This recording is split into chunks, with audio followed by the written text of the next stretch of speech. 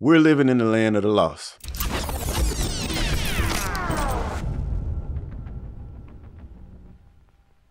So I was scrolling on IG and I came across this. Play it for me a cappella. Play the girls for me a cappella up front on the first half, and then on the second half, drop the beat in. Yeah. Okay, sweet. This is for the girls getting money. This is for the girls that don't need no man. This is for the girls that's in love with themselves. This is for all the girls that done did it by themselves. This is for all the girls that's INDEPENDENT. This is for all the girls that be living stress free. This is for all the girls on a mission like me. So what you see, I don't even know if I can really keep that in the video, but because of copyright situations, but I'm gonna try to keep it in. And if I can't, what I just tried to play for y'all was Sierra. She made a song basically for the single ladies, right? And we all know she's a married woman. As a matter of fact, she like the poster child for what a lot of women aspire to have, the Russell Wilson type, you know what I'm saying? And because of her making that song, she done created a big uproar. So a lot of people in the comments on Twitter going in on her, saying that they don't, basically the message is they don't appreciate her making that kind of music because they don't want to be independent. They don't want to pay all the bills. They don't, and they want a relationship. They want to be married just like her. Is basically what the consensus is on Twitter or whatever, right? And this is what I want to say about this. I don't feel like there's necessarily a problem being independent. I feel like in a lot of different ways, it's beneficial for women in this day and age because you see my message all the time. There are a lot of guys out here that, to be honest, you need to be independent to protect yourself from.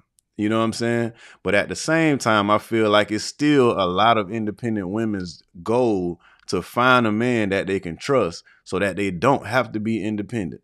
They want to find a genuine guy so that they don't have to pay all the bills and they don't have to have their guard up worrying about whether or not this guy's really got their best interests at heart or really love them. You know what I'm saying? But what I do want to say is this. Because of the uproar, it really showed me something that really needs to be spoken on. And here it is. We're living in the land of the lost. There's a lot of people out here that have microphones, have big platforms, and they're promoting certain lifestyles. Whether it be divesting, MGTOW, red pill, let's be a thug, let's be a sexually liberated woman, LGBTQ, all kind of different movements going on right now. And if you young or you have a underdeveloped mind and you're still impressionable, you can be out here listening to all this and getting yourself more and more confused by the day. What I want to say is this. Unplug from this. Figure out what it is that you truly want in life. Because if you sitting here and you listening to this all day, every day, you ain't going to know what direction to go in. You ain't going to know who you are. You're going to be living the life that somebody else is promoting, and then they not even living that life. Like in this song Sierra she making a song for independent women. She's not an independent woman. I'm pretty sure, she had her own money. She was a high artist and all that kind of stuff. But right now she's married. And from what we can tell, from what everybody promote, she's married to like one of the best guys to be married to. It don't seem like she got much to worry about in life in this period of her life, right? So keep that in mind. There's people that are promoting lifestyle. I saw the other day a guy, a red pill guy was exposed. He around here telling people not to marry single mothers, not to date single mothers, not to date women that's above the age of 23.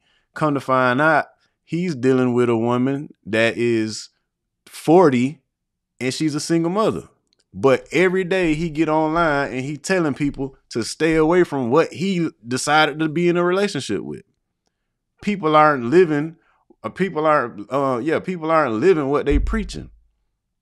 And because you like them, because they're charismatic, because they can gas you up and make you feel, you know what I'm saying, like make you get all amped up and everything, you'll be around here living these people's lives that they're projecting for you, and it's not even true for them. I remember growing up, I had a lot of different phases. I started out as a good kid, like was doing my schoolwork, you know. I was always pretty popular or whatever, but you know what I'm saying, I just wanted to do me. I liked the things that I liked. I wanted to play basketball, I wanted to play baseball. I did those things. I had girls that I liked, girls like me. But then it got to a certain age where I started listening to the music and looking around me and seeing what's going on in the neighborhood, and everybody was influenced by the culture, which is is crazy because the culture that we have promoted to us black people is like very negative and demonic in a lot of different ways. They promote the the worst things that they could promote. They promote it to us, and we fall for a hook, line, and sinker all the time, and we destroy our lives because we're not smart enough or strong enough or confident enough to know that's not for me. I'm gonna be myself. It's very rare that you come across a young person that got that kind of head on their shoulders. So, like I said, it's a lot of men running around being influenced by things like that's causing them to be thugs, causing them to be players, causing them to be red pill, causing them to be to take up this whole movement of, oh, there's no good women in America, so I gotta leave and go find me somebody else in another country. These women around here ain't worth the time. It's a lot of people right now being influenced by Andrew Tate in the red pill community, and these guys are going to be out here living this life because they thought it was going to be good and thought it was going to be great, only to find out that it was going to blow up in their face when they got older. Everybody wants somebody at some point in time. What you got to do is figure out what kind of man or woman you got to be to attract the kind of man or woman that you want. And people ain't gonna stick around and be with you and put up with your mess because that's what you feel like you deserve. You're gonna have to be as good as you want, as good of a spouse you want. You're gonna have to be just as good.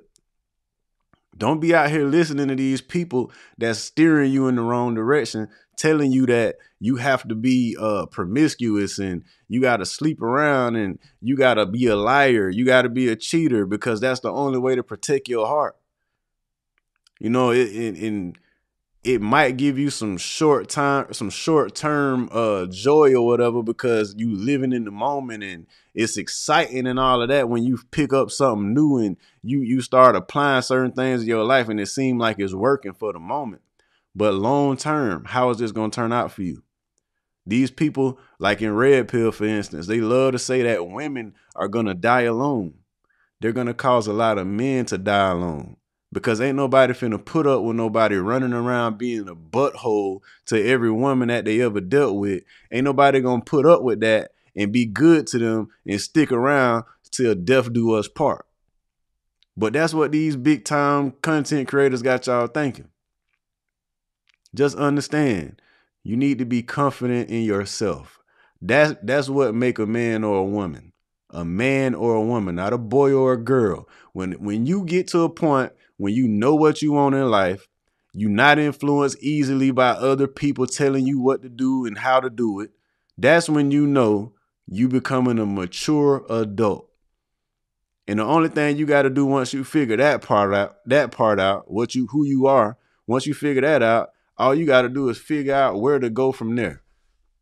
If you want to be a married woman, then you know what you got to do. You got to be a wife. You know what I'm saying? You got to bring some things to the table. If you want to be a husband, you know what you got to do. You got to be a husband. You can't be out here being a knucklehead, lying, cheating, sleeping around with every girl you see. You know what I'm saying? You got to be somebody that's a person of integrity. Be a genuine person. Stop hiding behind the mask and hiding behind who you think you need to be. That's a good way to attract things that you're not supposed to even have in your life. So many people are dealing with consequences behind actions that they took that they didn't even want to take. But that's all I got to say about that. I'll see y'all on the next one.